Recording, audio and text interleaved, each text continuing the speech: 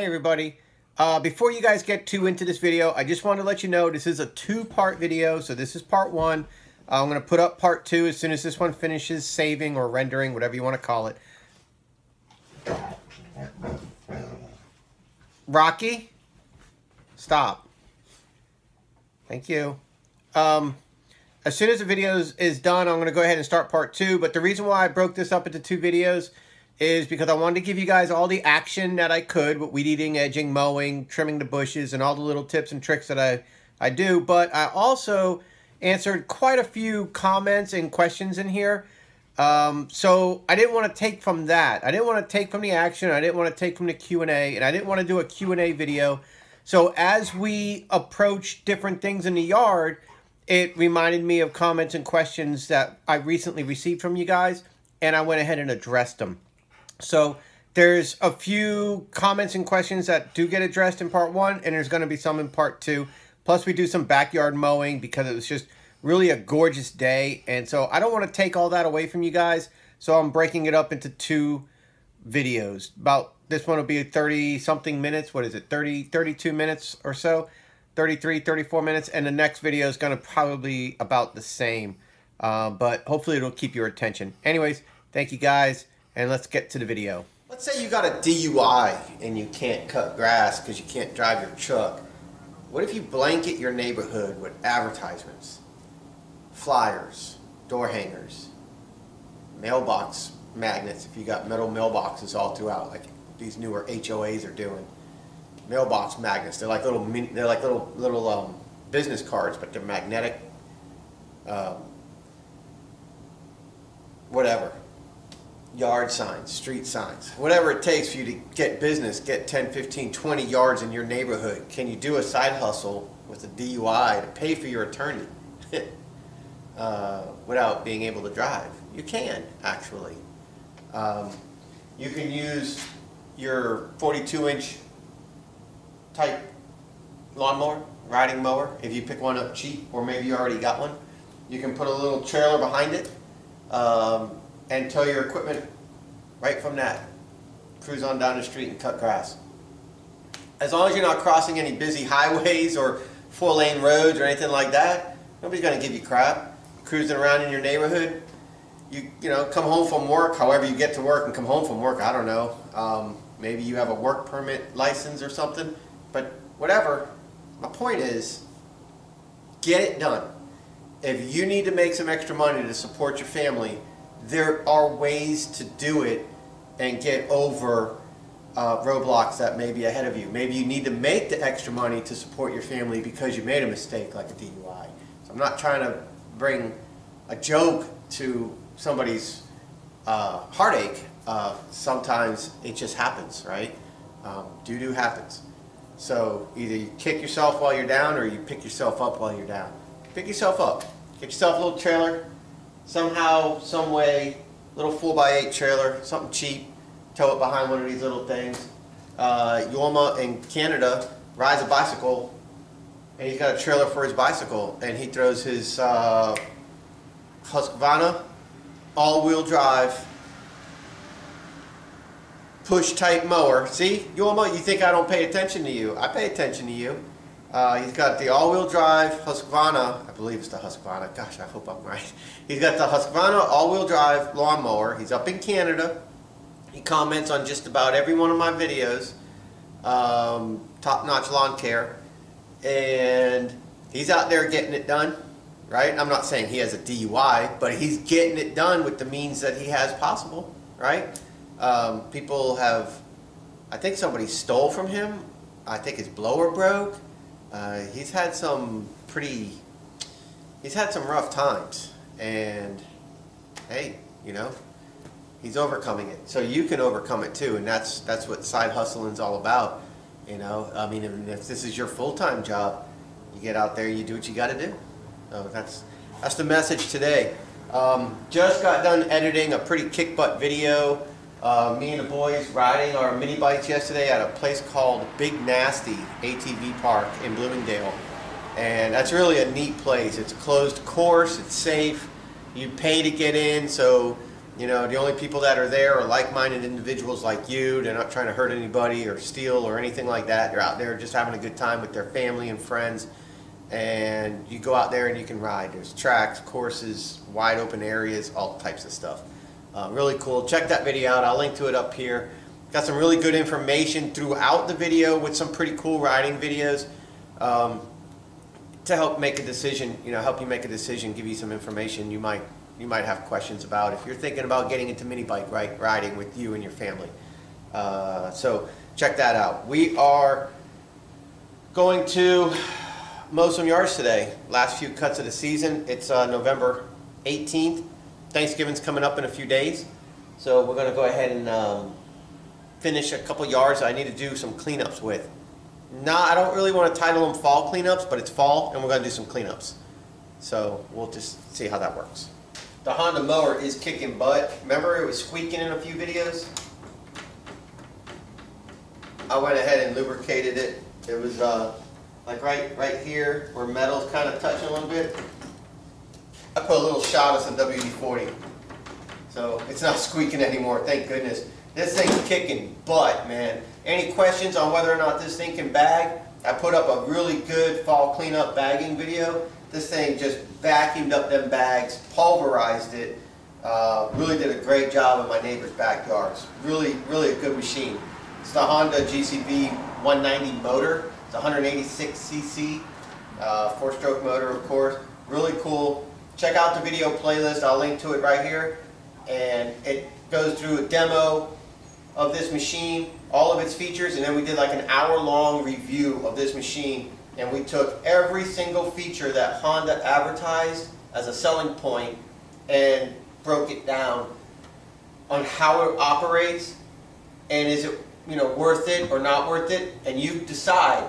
I just break it down. I show you every single feature they advertise. Really a thorough review. Well deserved on a $600 machine. Definitely don't want to make a financial mistake. So check that out. It's pretty cool. So we're going to use that today. We're going to use our 4-mix weed eater, the steel. This is the 100. The 90 and the 100 and I believe the 110 are pretty much the same motors. I did a $15 tune-up on all these. So check that video out too. It's a pretty cool video. I love this one. This is the regular straight shaft FS 100 RX. What I really like about this machine is it's long. You can reach far out. It's got like a 3 or 4 inch longer shaft right here, which really does make a huge difference when you're weed eating. I like it a lot better than the Combi or the 70 that I used to have. Definitely, to me, better. We're going to use the KM90R 4-mix Combi for edging with the edger blade. I linked to these blades in my video description. I'm pounding that into you guys' head because it's really important. This, you know, December, January, February, while you're not mowing, is a great time to pick up your bulk items for the year.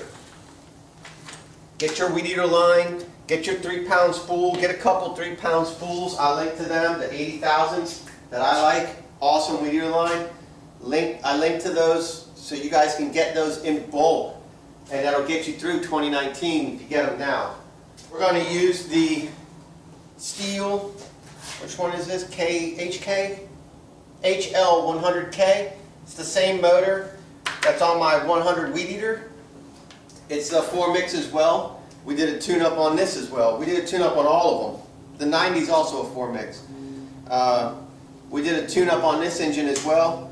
We're going to use this today for trimming some bushes at the house down the street. I want to go ahead and get her squared away for Thanksgiving and the holiday season. This should be the last time that we have to trim the bushes at her property. So we're going to go ahead and use this today as well. The blower that I use is the Stihl BG86 2-cycle blower.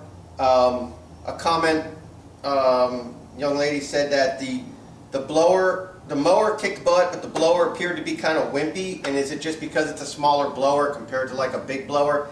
It is.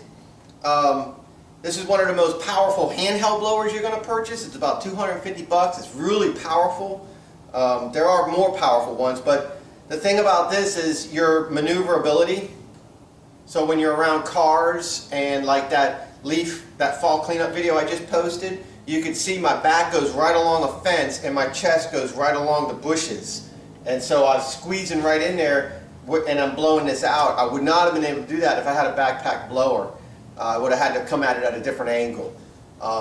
So the thing about handhelds is it gives you an opportunity to get into tighter places, and like the Steel BG86, it's still plenty powerful enough to get the job done.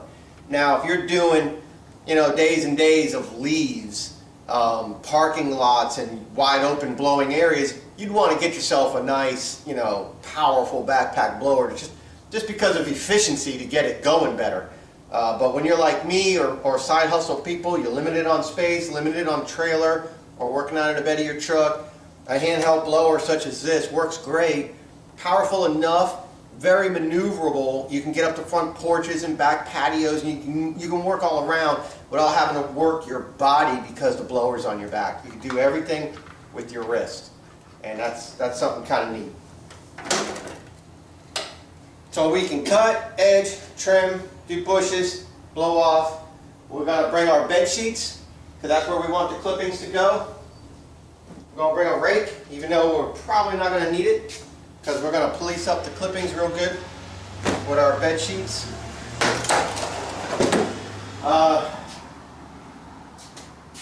As far as mitts, I used ethanol-free marine gas, they call it.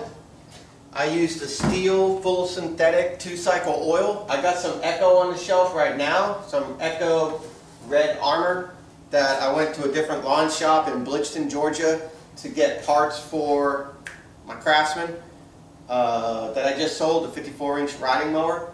And I needed 2-cycle oil, and they didn't have steel, they had Echo, and that's fine. So I did that. And then also the Formix gas, or the 4-cycle gas is ethanol-free marine gas as well. Ethanol-free is really, really super important. Somebody asked me in a comment when I had mentioned you can get stable fuel additives. Somebody said, hey, I heard bad things about that. It gums up your carburetor and your float bowl and needle and seat and all that stuff. And what's my experience with it? I have zero experience with stable products because I have access to ethanol-free gas. So I'm not going to be a good source to give you information with regards to stable. All I can tell you is people use it. It's an additive that's out there. It's on the market, and I've seen people comment that they have great success putting stable in their fuel to keep their fuel good through winter, and also like an ethanol blocker. If you have experience, somebody please comment and just say, hey, I use stable such and such. This is my experience with it. You know, why do you use it? What is it called? Why do you use it? What's your experience with it? So people can learn. I really appreciate that. Put that in the comments below. I really appreciate it. Helps everybody else out. So that's the gas we're going to use. The straight gas that we're going to use.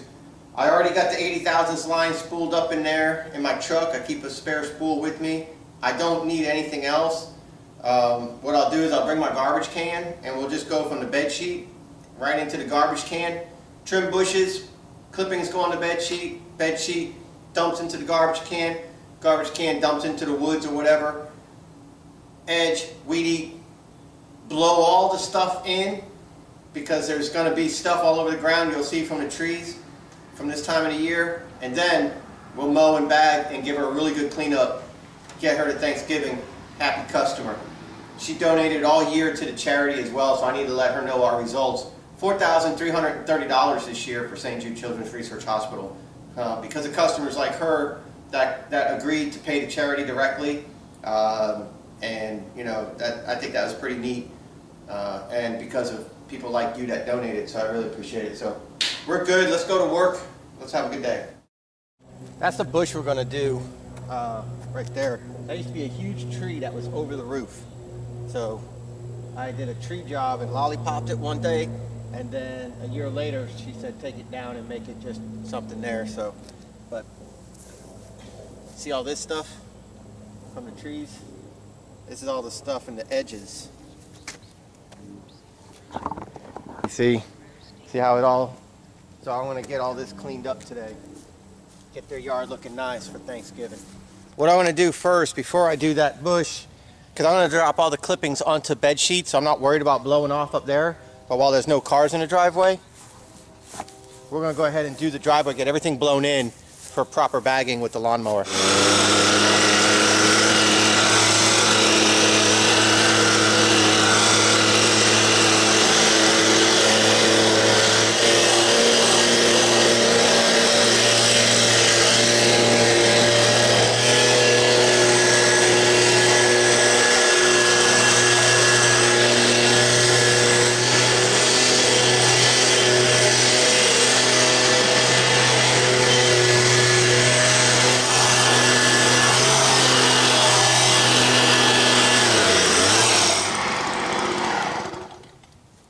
So you say, well, what do you charge extra for doing the extra blow?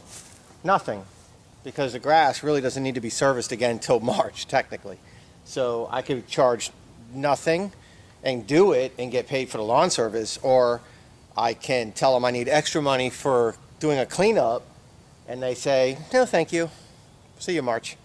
I'd rather get the little extra money right now, you know, and have a happy customer and have my yard in good shape come March.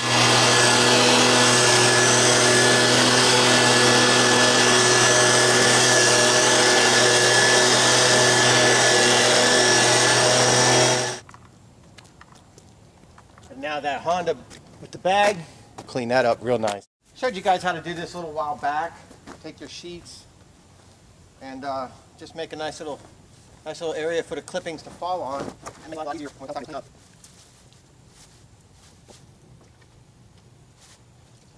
You gotta get every clipping, but majority. And when you get in there.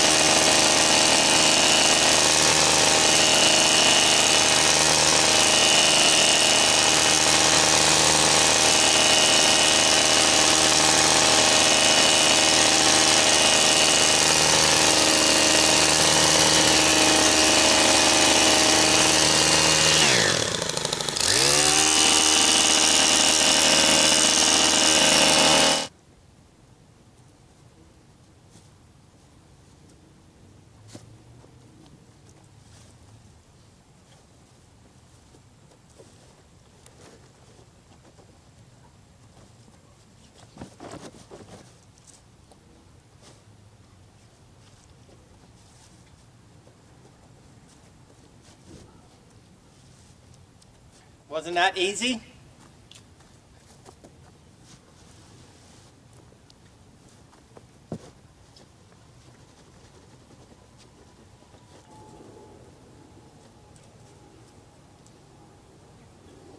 This thing, this, that thing. That needs to go.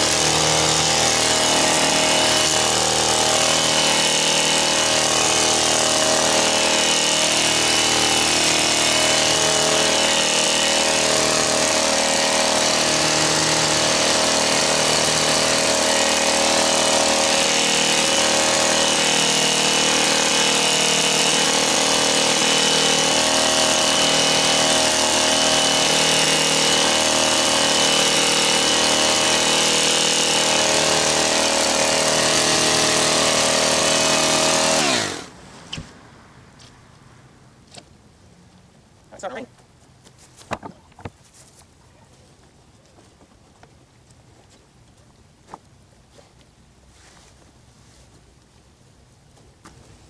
Glad we did the blow off of the driveway first, huh? That made things nice for us to get it all blown in before the car showed up, and especially before this little rain showed up. Everything's nice and clean, and it's all collected in the garbage can. So we'll just leave this here. We'll go ahead and bag the yard. We'll edge first, weed eat, and then we'll go ahead and bag the yard. Hey, you guys know I have I had 508 videos, I think, and I've gone through and I put my channel on a diet, like a big time diet. I started removing videos that aren't really relevant to this channel, especially now that I have the toy channel, Dan's Boys and Toys. I took some stuff off of this channel to thin it out, to make every video more relevant for why you're here. So please, this winter, a lot of people get, they go through withdrawals of lawn service videos. I have about 460 videos still uploaded, give or take 5 or 6 that may or may not get deleted in the next few days. I have playlists that you could choose from, like a push mower. How many lawns can you mow with a push mower? You know, what size business can you have? I got a 14-day, well, I guess it's 10 or 11 days because off on the weekends, but I did a video series where me and another guy used the Troy-Bilt push mower, and we did about 100 yards, and we went every day, and I showed you the ins and outs of using it. And then the next series after that was, that guy was no longer with me, and I had the zero turn. And so the same yards, but now one person with a zero turn in comparison to 2 people with a push mower. And we did that video series. So there are a whole lot of videos that you guys can check out and watch. That'll help get you through winter and give you guys some really good information and help prep you for this coming spring, in case you're wondering what direction you want to go with your business. Also, I repeat myself often in my videos because we're always getting new subscribers and new viewers, and not every viewer or subscriber watches every video I upload, so a lot of people don't understand what I'm doing and they ask repetitive questions. So I kind of like, you know, let me just take a second here real quick to explain, you know, just real quick. I repeat myself because of the new subscribers and Q&A. A lot of people ask questions and I just kind of answer them in my next video. We're going to use the blade today to get nice, good, and deep and clean to help get it longer into spring. Edging with a weed eater will do a nice job today, but edging with the blade gets it a little bit deeper, a little bit cleaner, and lasts a little bit longer. Since we won't be back in 2 weeks per se, unless she calls, you know, we're not going to be back for 2 months unless she calls. Actually, 3 months. Middle of December, middle of January, middle of February, until almost 4 months until we're going to be back here unless she calls, or unless I just decide to clean her up, do a video, and then maybe charge, maybe not, I don't know. We'll see what she wants. I want to get a nice, good, clean edge.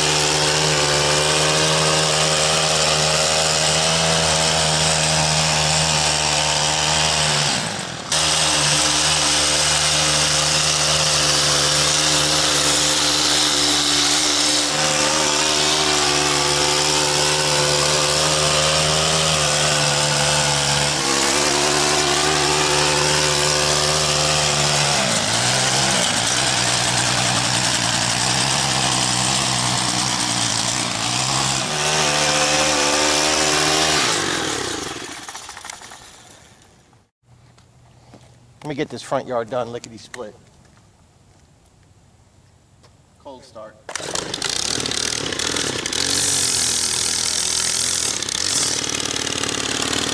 Hasn't been started since last weekend.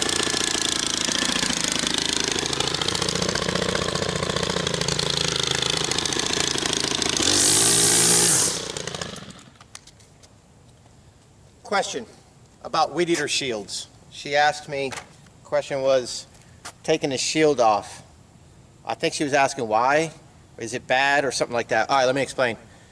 I run my line, a shield would clip your line right about here.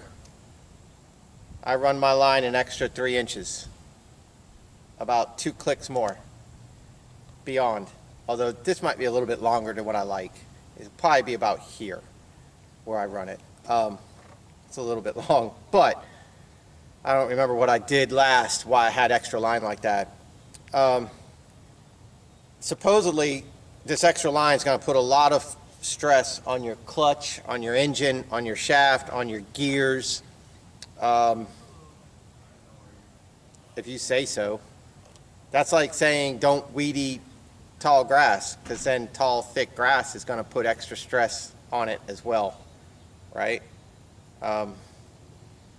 So I don't worry about that. I've had this machine now 3 years, I think. 16, 17, and 18. Never had an issue with it.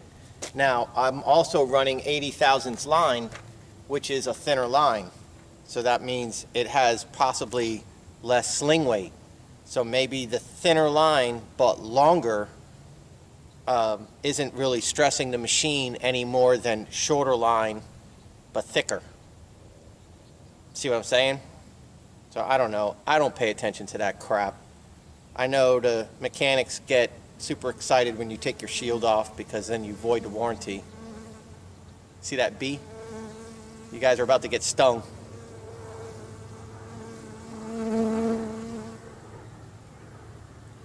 Whoa. I'm about to get stung. So I don't worry about it.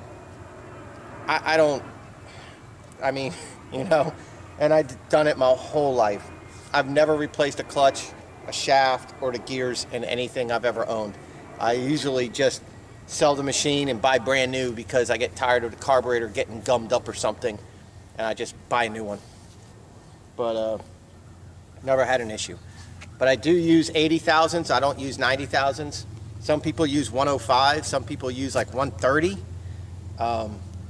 You start using heavy lines like that, but short, you're stressing the machine probably just as much as I'm stressing the machine. So I take the shield off because it helps my view. I can see better.